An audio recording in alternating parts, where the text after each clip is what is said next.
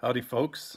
I haven't been doing the readings every night, but I'm going to put a few up when I can, and thought I'd do one today. Grab the new book, Million Billion, which is now available for pre-order. 256 pages of short essays. And I picked one at random, just opened it up, and it's called Deer Strike. How very exciting.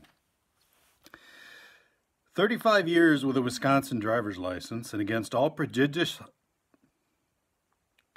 Off to a good start.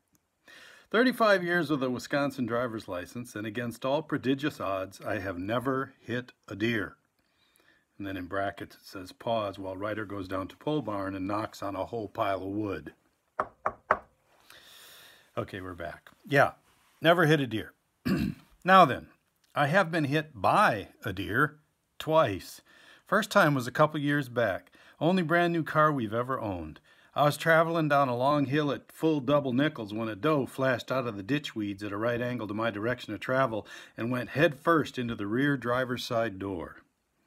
There followed a terrific whomp, and when I got the car stopped, I anticipated the worst, but when I did the walk around, there was no deer to be found, and the car was impeccable, save for a trout fly's worth of whitetail hair wedged in a seam between the wheel well and rear quarter panel.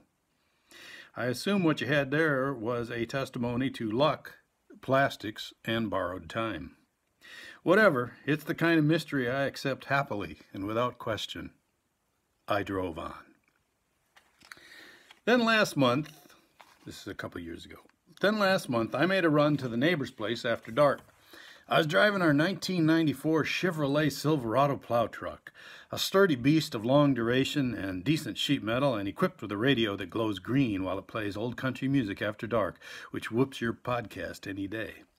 And I will admit to you that I was taking full advantage of the posted legal limit, and Waylon was going full tilt boogie when a deer emerged in the adjacent lane moving at the same tempo, and in the time it took to register on my retina, dove directly toward the truck. In the instant, I eased to the right a touch, but having responded to more than one ambulance call in which someone tried to swerve around a deer and got the worst of it, I didn't jerk the wheel, and the deer made impact just behind the left front wheel. There followed a not a whomp, but a wham. So literally, in the moment of reading this, I've discovered a typo in the book. There followed a not a whomp. It should be there followed not a whomp. I think that one actually snuck through into the newspaper when this ran. There followed not a whomp, but a wham, and then a second wham. The second wham transpired a door's thickness from my left shoulder and made me sit up real straight. In fact, I may have given myself a spontaneous chiropractic adjustment. I regret to report the deer did not thrive. For that matter, neither did the truck. By the light of my cell phone, I could see there had been extensive damage done, but by the light of the following morning, I discovered that the damage stretched from front to back, caving the front quarter panel, the door, and the bedside panel. Furthermore, the mirror was shattered and bent around backward.